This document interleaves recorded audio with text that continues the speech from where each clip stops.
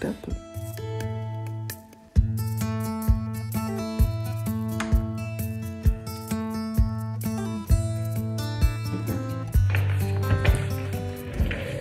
The morning always starts with coffee and Jesus.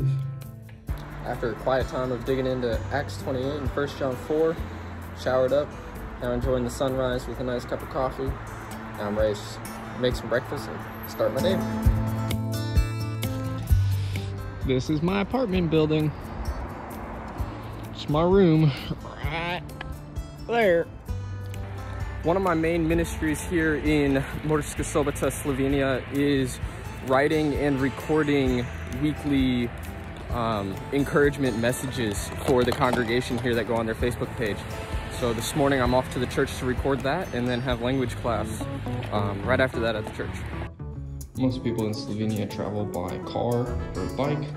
For Christmas, my parents got me an electric scooter.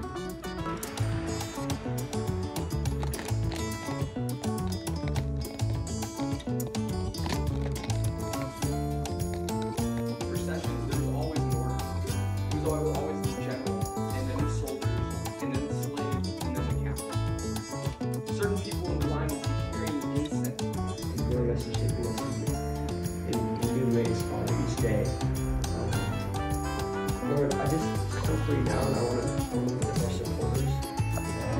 Just for our supporters, for financially, for prayer. Auto. Come on, guys. Legit. Keep going. Keep going.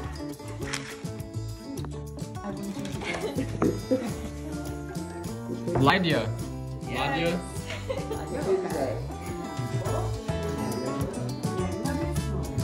This.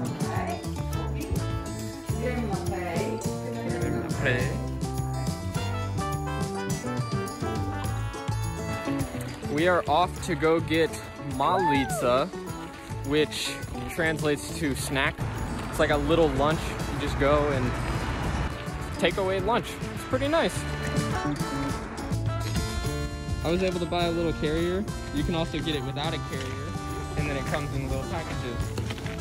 Let me tell you, it's more than just a snack. Here's your soup, your salad, here's the veggies and potatoes, and the main meat. We are off to a local friend's house to go bake a cake for one of our teammates' birthday tomorrow. Y'all, go hard on your teammate's birthday. This is the time to do it.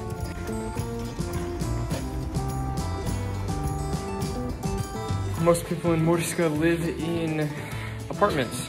This lady lives on the 5th floor, so I get to walk up a lot of stairs.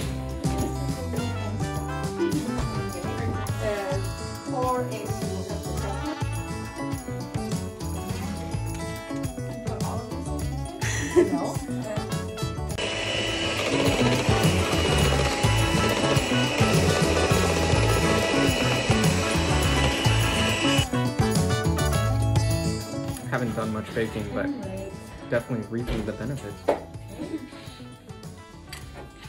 So we're gonna come in with this grape marmalade. She made it from her own grapes.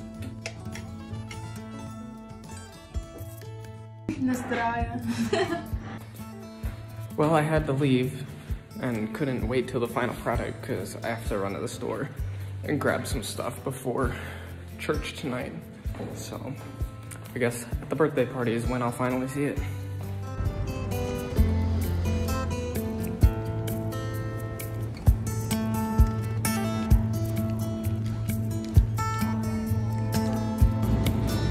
They love their coffee here, especially Turkish.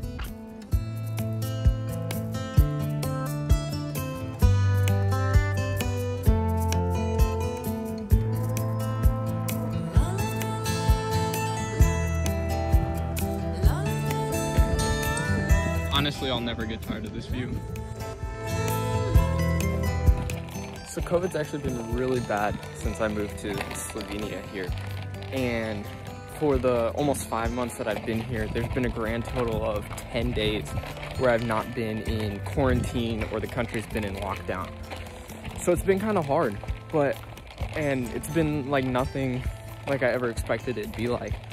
So one of the biggest things that God's been teaching me is just that it's okay if my expectations are not fulfilled, because my expectations should be set on Christ.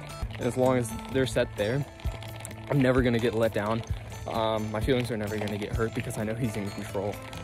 So yeah, I just encourage the future interns that, yeah, it might look different than you expect it, but just know that God's in it and God's got an amazing plan and He's gonna use it for His glory, and that's all that matters. This is the sanctuary. It's actually the biggest evangelical church in all of Slovenia that we get to be a part of. Such a blessing.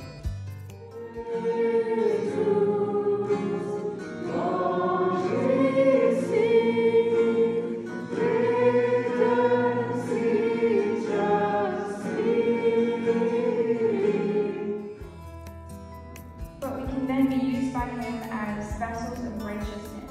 Ampak v tem nas On resnično ne uporablja kot posode pravičnosti. One of the few actual restaurants open during COVID.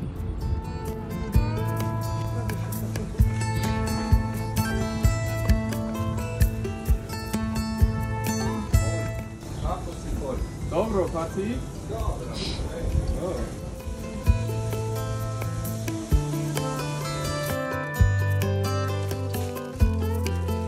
Greasy fries.